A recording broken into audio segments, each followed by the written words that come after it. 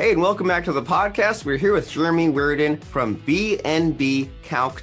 And Jeremy is a true advocate for the democratization of alternative asset classes. He was a basketball player at the University of North Carolina, and his current status is as an Airbnb investor. So we're going to hear all about business ownership, entrepreneurism, delayed gratification, and your key to freedom. So Jeremy, glad to be talking to you. Yeah, thanks for having me. Glad to have you. And right before the call, I checked out you on like LinkedIn, Instagram, TikTok, places like that. And guys like you are so fun because it's almost scary watching what you're doing. Like you have all this energy and all this focus. So can you tell us about what you have going on? What makes you unique? Yeah, and I first want to preface, you did say I played on UNC's JV team, which not as cool as playing for the varsity team in University of North Carolina. So I want to unhype myself a little bit before we get going to this next level. But yes, I've got a lot going. I'm 26 now. I'm a full-time Airbnb investor. I've created a product that I use myself in my day-to-day operations that I have built out so others can use it as well, which is BNB Calc. And we've gotten a pretty loyal user base. But yeah, I started my career in short-term rentals actually doing boat rentals and largely leveraging other folks' properties in order to be able to scale the business and go full-time. So yeah, I'm very, very versed in the STR space, and it's been a fun ride. And it seems like it. And so how did you even, like you said a little bit there about like you were doing like boat rentals early on, but how did you even like decide to pursue this? How did you get to the point where you said, all right, this is the thing that I can do full-time? Yeah, so I'm going to come back to when I graduated college 2019, I was working for a small startup in New York City. And when COVID hit, as what happened to a lot of startups at that time, we got really nervous and scared and thought we were going to have a tough fundraising climate. So pretty preemptively, my salary was cut pretty materially to $2,500 a month, which was not enough money for my apartment, nevertheless, my life. So I moved in back home with my parents in North Carolina and was pretty, I needed something. I needed to do new things. I needed some additional income stream. And honestly, at that point, I felt very kind of lost in just knowing that on a moment's notice, I could get a text from my boss saying, hey, your salary has been cut, or, hey, I didn't get fired, but just knowing that on a moment's notice, my life could completely change. So really at that time, I was on a mission to be in control of my own destiny. And the way I first saw that was there was a lake not too far from where I grew up, where I knew there was demand for boat rentals. And I was also watching Ozarks. I don't know if you're familiar with the TV show Ozarks. Oh, yeah. At the time, but the topography and geography of the lake in Missouri where they do their business dealings was similar to the one where I wanted to do my business dealings.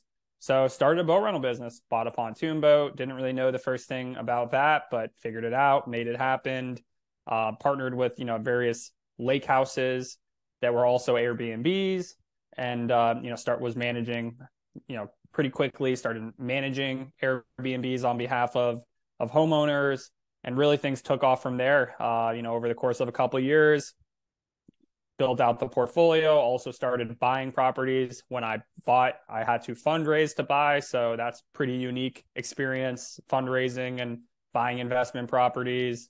Have a variety. Right now we're setting up 3 apartments that we're renting. So we're renting and re-renting. So I've really just been adding to the portfolio in a variety of ways. Even have a Airstream camper that I have up on Airbnb, which is known as glamping for those not familiar with that concept. It's essentially like high-end elevated camping experiences. Wanted to test that out. So have one of those. So I've really just every year been adding, keep going at it, and now kind of, building software too that helps myself and helps others as well.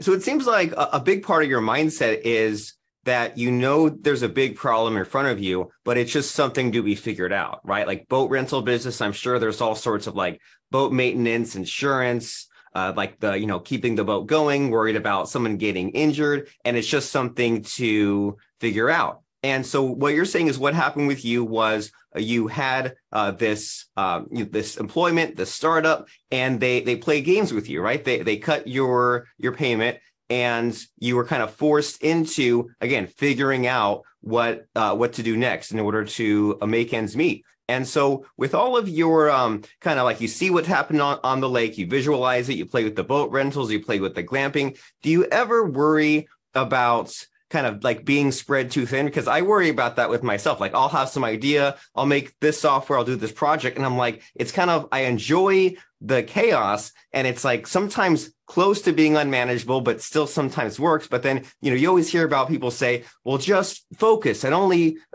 concentrate on one thing. What's your response to that? And how do you kind of manage the entrepreneurial ADD? Yeah, definitely. Great question. And yeah, I would say it's definitely not for everybody. The course I have taken, I chose the route, and I set down it. And yeah, I just feel like it's just one day at a time, figure out one thing at a time. Definitely, when you build out different businesses, because at this point I have a boat rental business, I have an Airbnb, property management business. I have 8 properties that we've bought, which are all their own entities and technically kind of their own businesses in a way. I have a software business, and I actually also started a coaching business where I help others do what I've been able to do. So yeah, definitely a lot going on, but yeah, really kind of focus on anything that I don't need to be doing on a daily basis, hiring others. So just really thinking, all right, what's a task that I'm doing right now that like I shouldn't be doing, and hiring. So I have a team of virtual assistants who help take care of a lot of the repeatable tasks. I'm hiring someone this summer to manage and oversee the boat rental business. So for me, it's really just like trying to focus my time on what I want to be doing, and then anything that I don't feel like I need to be doing, figuring out how to automate that task. Interesting. So it seems like the aspect of your business that is kind of the exciting thing, that is what people talk about, is the piling on of new things. But then the backside of that people don't see, that isn't really as fun or talked about, is kind of the then offloading those tasks onto others, so that way they get the work done for you. That way that's less on your plate. And so it seems like it's kind of this continuous battle of adding new ideas, adding new things, but then also taking things away. And, maybe that means someone else runs it, or maybe it means someone else sells it. And so what's cool about sort of your lifestyle here is it's like similar to how like Gary Vee or Tim Ferriss or Grant Cardone or all these guys, they'll just say like, this is just how I operate. They'll be like, I'm not trying to get you to jump in on this, but if you're curious, if this excites you, if this is something that you're drawn to, then here is a guy who does it, and here's how it's done. And so have there been any kind of scary moments, like with all this kind of risk and adventure that you're a part of? Was there any point when you kind of like felt like quitting, or were just sort of in a panic about something unexpected? I mean, not really. I think at this point my skin has gotten pretty I don't want to say deep. Whatever. I don't. Thick I'm skin. thick skin. Yeah. Geez, took me a second there. Yeah. At this point, I mean, for example, I got a call this past summer that 2 of our boats had crashed into each other, and I'm not gonna say that's an everyday thing. I mean, we've had the 300-person parties at our properties. Like, we've kind of been through it all. Don't get me wrong, knock on wood, I'm sure there's things we haven't kind of been through at this point, but you just kind of get used to stuff happening, and just being able to respond to it, and make sure everything's taken care of, and handle different situations as best as possible. Something you definitely get used to, but yeah, I'm not going to say there's no stress and anxiety. It's just kind of part of it. But today I just came back I literally been at the gym since 9 a.m. I did take a few calls there. So it's like, I live the life I want to live. I can choose to do new things or not do new things. So, I have a lot of freedom, and obviously there's pros and cons to anything in life. Yeah, and I know that a lot of your kind of thought process is the delayed gratification and saying like, you know, if I got this big payday or this big success in my business, I could cash it out and go on a vacation and have fun. But it's more fun for someone like you to put that back into the business and start some kind of new project. And a lot of what I'm picking up from you is you're big on the people, right? You're talking about taking phone calls at the gym. You're talking about the different like employees. You're talking about hooking up the boat rentals with the other Airbnb hosts on the lake so that way they could provide that. So can you unpack that a little bit? Like, what do you think that you have going on as far as the peopling that others aren't doing as much of? Yeah, well, I think I'm someone who understands that people are everything, and connecting with people is the most valuable thing there is in the world.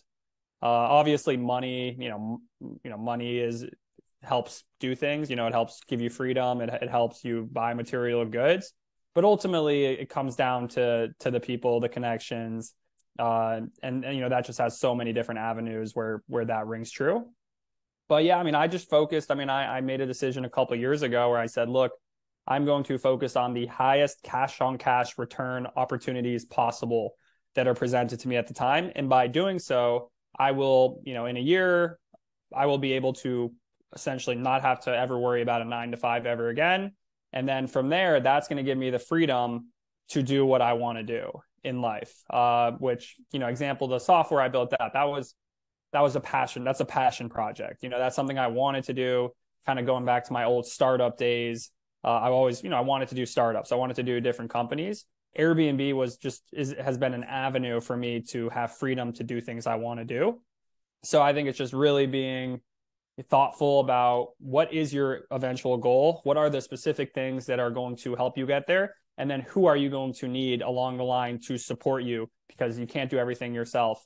And, figuring out that puzzle, whatever it may be, can help lead to your success. Fabulous.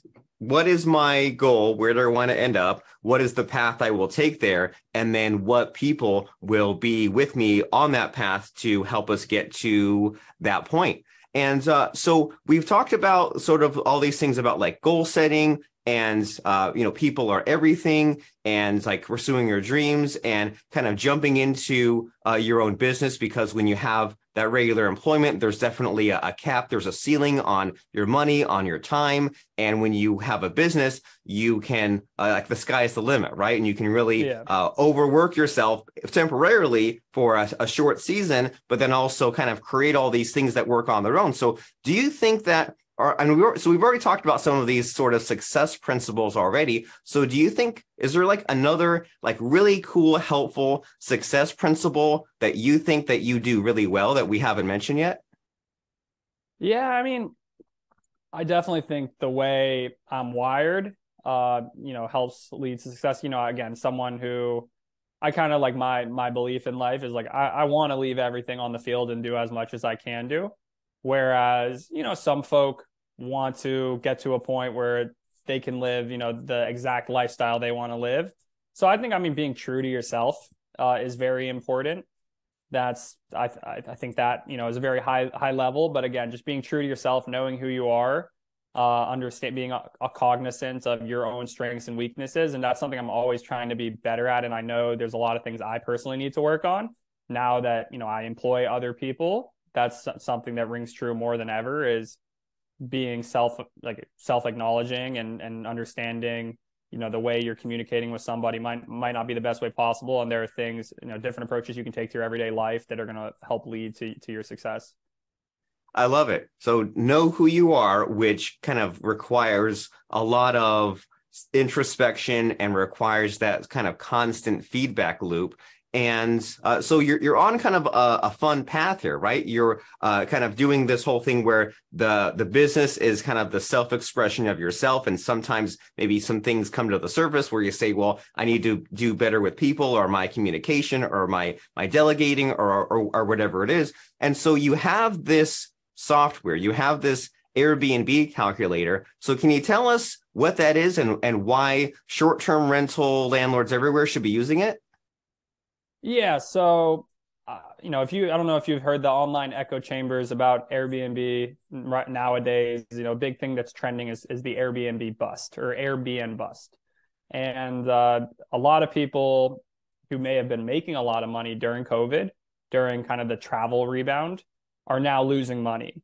And, there's a variety of reasons we can get into, specific supply and demand, et cetera. But largely what I've seen is that a super high percentage of Airbnb investors do not do any sort of financial analysis or market analysis or anything when they make an investment decision. They maybe they hear their realtor says, "Oh, this is a good Airbnb for Airbnb," or "This is a good area for Airbnb," and that is the extent of their due diligence process.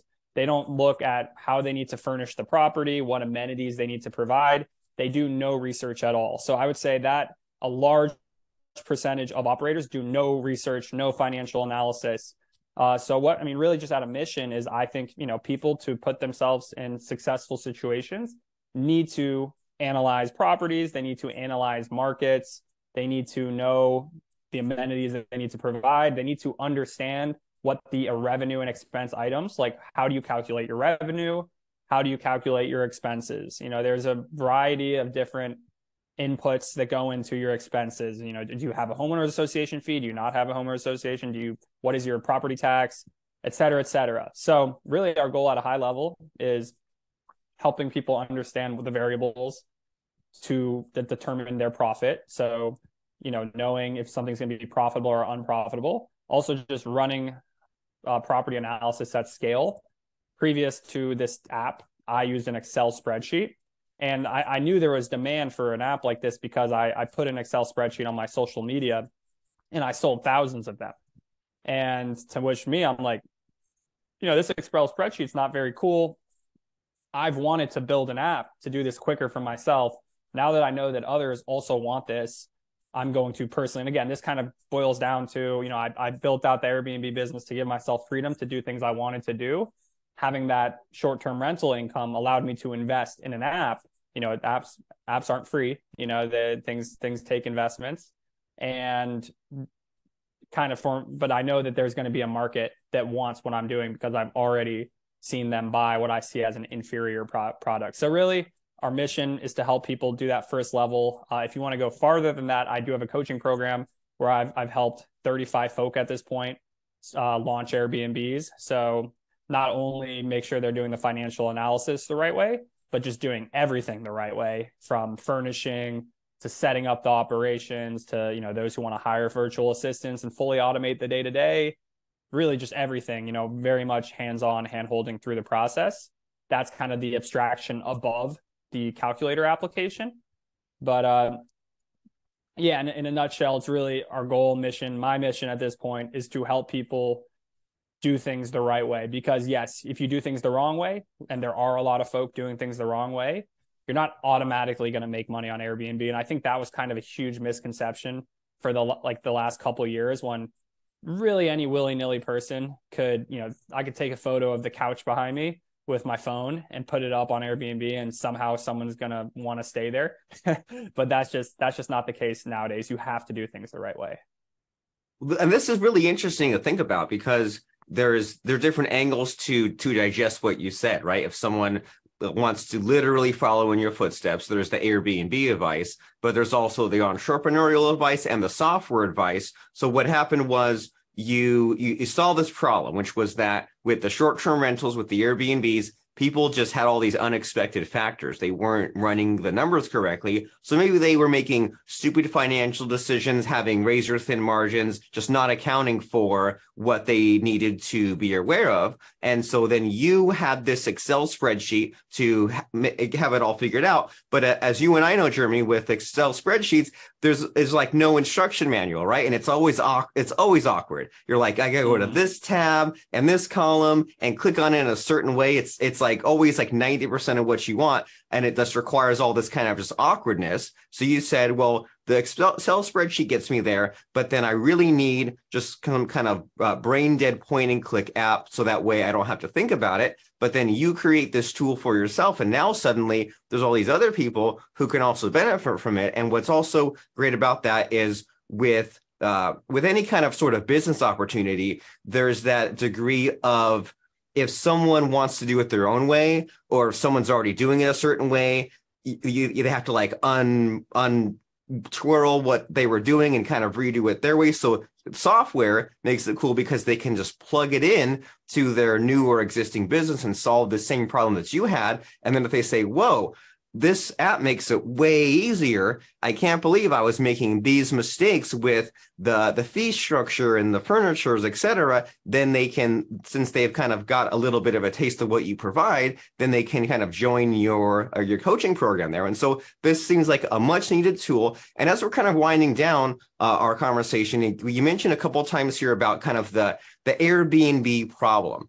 And we touched on it a little bit, but it's kind of a fun conversation topic, because I know that personally, like pre-pandemic, I'd probably use like 2 Airbnbs a year, and it was better than a hotel, right? It was cheaper and better location and better everything. But then, as you pointed out, kind of pandemic and then post-pandemic, Airbnb's kind of turned into a sort of a running internet joke, right? Where you see like the price is many times like higher than a hotel, and they have all these weird rules, like, well, you have to do the dishes before you leave and the laundry and take out the garbage. And you're thinking, so I'm paying more and I'm doing all this work for the person renting to me. So in these last few minutes here, can you kind of tell us about maybe some like Airbnb do's and don'ts and just like ways for prospective Airbnb hosts to do a better job? Yeah, so first you got to pick your strategy. So Airbnb is not just you buy a house or you own a house and you put it up on Airbnb. There are a variety of strategies. There's buying, obviously, so buy to own, rental arbitrage, where you rent and re-rent. There's co-hosting, which is managing a property for somebody else. And then there's glamping, which is these elevated camping experiences, such as the Airstream I have.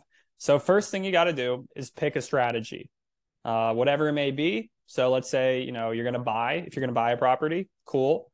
Then what you need to do is just your fundamental market research. There's software out there to make the market research easier. And then there's software out there such as B&B Calc to help you analyze a property for profit.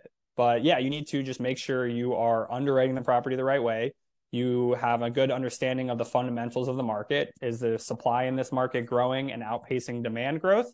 Or is supply going downward whereas demand is going up? Because if you're seeing that, that's like a very good leading indicator for potential out earning in the long period, like doing better than you expect to do. So that's the first way. And then setting it up, you got to set it up the right way. You can't just the days of the days of using your grandma's furniture and taking out your phone and snapping photos and being able to be extremely profitable are over. Like I'm here to say it. Those days are over. You have to take high definition photos. You have to have a great listing description. And then you have to people are going to give you 5 stars if you're great at communication, you attend to their needs, and you're continually improving the property. So if you want to do extremely well, you just have to follow the process to a T.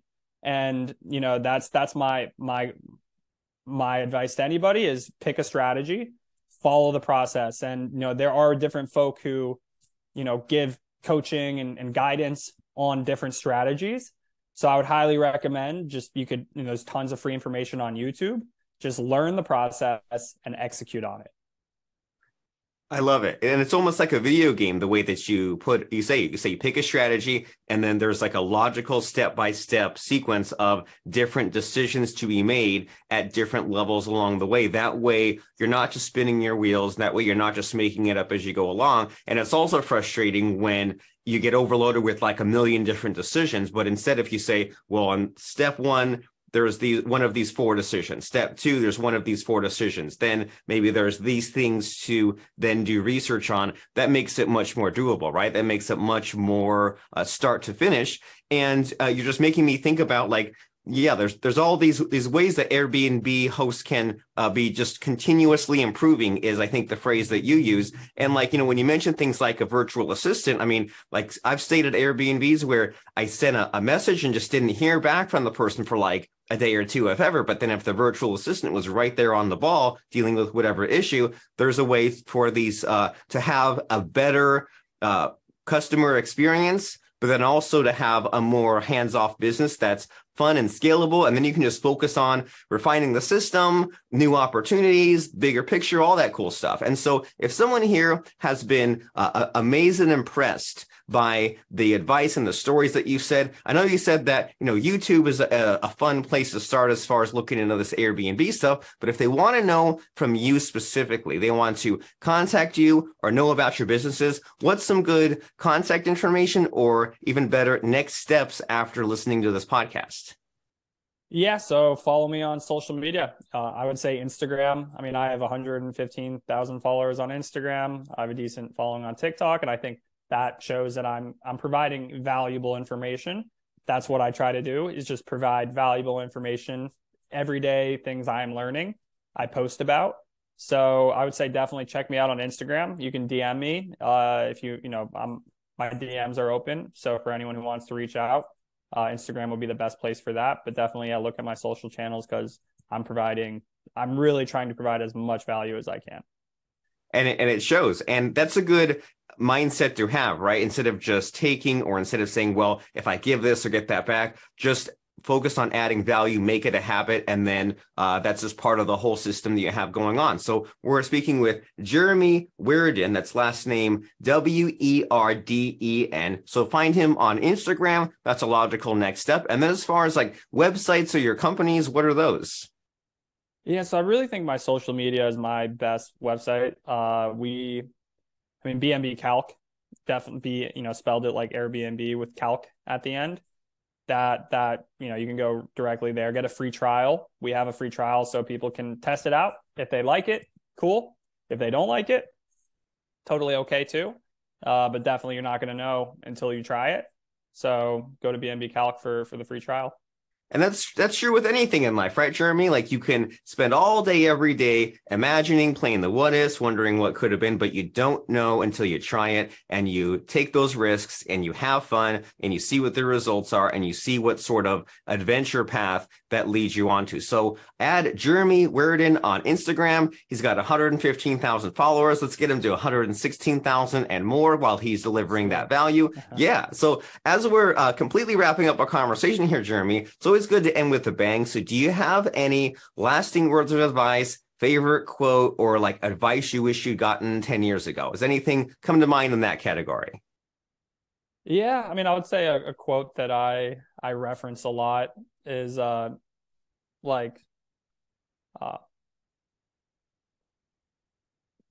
now it's a quote I think of a lot, but I can't remember the exact quote.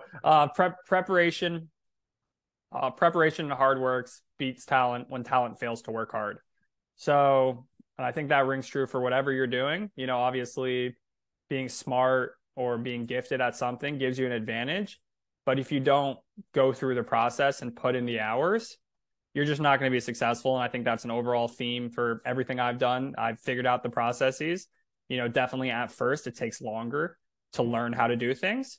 But once you prepare yourself, once you put in the work, it gets a lot easier. So whatever you're doing, put in the preparation, put in the hard work.